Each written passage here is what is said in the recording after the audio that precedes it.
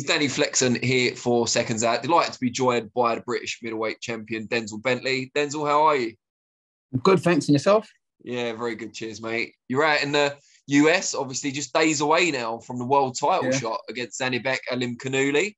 How does it feel now you're actually there and just days away? It feels good. It feels exciting. I'm just excited about it, man. I can't wait. I can't wait. Martin always says, don't wish your life away, but right now I wish it was Saturday. I'm not going to lie to you. And this is your first fight in the US, but have you been to the US before for other reasons? Yeah, I've been to New York just for a holiday, but other than that, I've never been Vegas before or on the West Coast or things where the time difference is a bit mad, but yeah. What's it like, the kind of buzz? Because I've been to Vegas for fight weeks before. It's usually kind of takes over the whole city. Have you seen any of that? You know what? Since when we landed the first weekend, we was like up and down looking at things. But since, the week has started, we've just been training, haven't really been around or about, or, haven't really been doing up tourism. So I ain't really seen much of it, only online, only like on Instagram and stuff, on socials and stuff. But I ain't really seen none of it. But either way, I'm still excited. Where have you based yourself training-wise since you've been there? I've been training at the Merva gym. Ah, wicked. Who have you mixed with, like what fighters and stuff? Not. I haven't really mixed with any fighters because when we go there, they kind of lock off the gym for us because obviously we have we're just in our camp. But I've sparred a few amateur boys and a few young prospects that are quite a good WW next up for sure. But yeah, man, I've had some good work with them, so it's been good. But most of the sparring and stuff was done back home. Give us an idea of what sort of stuff you've done differently in this training camp to previous ones, if anything. Travel to another gym across the world, but come out a bit early to finish off the camp. But yeah, man, and obviously a lot more southpaw sparring. I haven't boxed a southpaw before, so I haven't really needed as much southpaw sparring. But I've always had southpaws around to spar, and I match up well against southpaw. So it's been a good camp. Can't complain about the camp at all. Everything's gone well. Yeah, just excited, man. Just excited for the opportunity. Excited for the fight. Now, I think I might have asked you this when the fight was first announced, but I can't remember, so I'm going to ask it again anyway. How do you feel about the kind of leap from the opposition you've been beating recently or in the last year or two to someone like Aimkhanuly? I don't think it's much of a leap because the guys he's beaten or been in with haven't been much better than the guys I've been in with and beat. So it's not really a leap. I pretty much see it as I'm fighting a good fighter, but he didn't beat a champion to get his belt, and that's no discredit to him because he's like I said, he's a good fighter. He's an amazing fighter, but I don't think there's much to fear here. I don't think there's much. He's a fighter with a whole lot of potential and hasn't proved it yet. I'm not saying he's not that guy, but he hasn't proved it yet. And to be honest, neither have I. So apart from the fact that he's got all the media hype and a bigger amateur background, I think as professionals, we're probably both on the same sort of trajectory, the same sort of trajectory. I think he ain't beat a champion, he's been elevated to world champion, which is cool. But with 12 fights and no real champions or big names on his record, I don't think we're far off each other. You know what I'm saying? In that sense, if that's what you're saying about leap.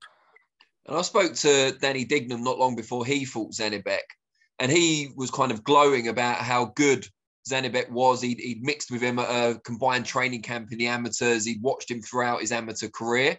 So there was that kind of level of, I don't want to say too much respect, but he was well aware of how big a challenge it was, if you like.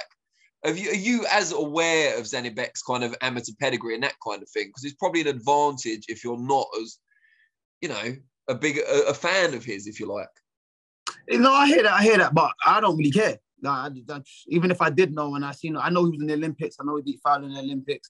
I know he beat a few guys from Britain and that. But what does that mean? Do you know what I mean? It wasn't me. Do you know what I'm saying? So I don't really care about that, fan or no fan. Or I do think he's a good fighter, like I've said all this time. But I'm a good fighter too. So we're gonna go trade level on Saturday and see who comes out on top, which I believe will be me.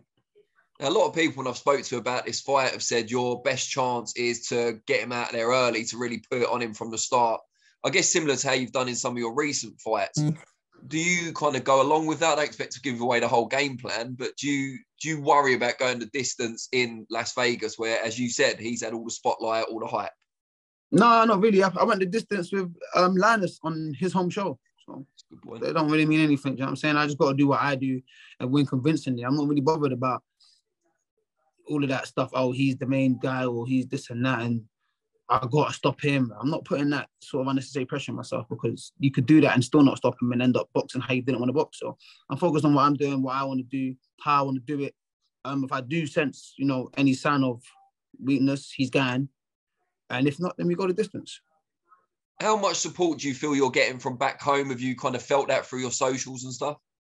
I think I'm getting a lot more now that the fight's coming up. But at first, when it was first kind of rumoured or announced, I was getting a lot of stick. Like, wow, he's moving mad. He's taking a step too far or this, that. Do you know what I mean? Like I said to you, I'm fighting a guy that hasn't really been proven, but he's a good fighter. Do you know what I'm saying? So, but now the fight's getting closer. I'm getting a lot of support. People are backing me and they're saying, listen, let's do it. Bring it back home to the UK and stuff. So that's nice. But at the same time, it doesn't make a difference whether it will stick or abuse. I'm still taking this fight and I'm still going to try and win. Yeah, I mean, you're not going to say no, are you? Like, it's the same people that criticising Paul Butler for fighting Inoue. If you're it makes no sense. Like, what, you got between of a lifetime, but world title shot for Paul Butler. That's a unified world championship fight. We're going to say no and run the other way, and then exactly. And then he gets stick for that. Saying no, he's not a real fighter. He's not. This is what we do. We fight. This is what we're doing with fighters. Like we sign up to this. We fight. We want to fight the best. We want to be the best. How can you knock someone down for trying to be the best at what they do? It doesn't make any sense. Just because you feel like they're not ready. It makes no sense. Yeah, it's crazy. Do you think you'll be able to enjoy the moment because you're so laser focused, not razor focused, on what you're about to do, on getting the job done, sticking to the game plan? Do you think you'll be able to take in any of the atmosphere and the occasion? I don't want to.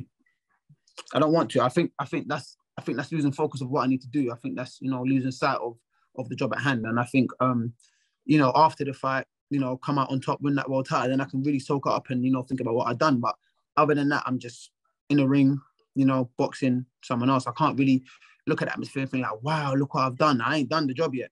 It's not finished. It's not over. I can't act like I've achieved, I can't act like I've achieved the most when, there's still a job to do. So I don't want to. So I'm not trying to, and I don't want to.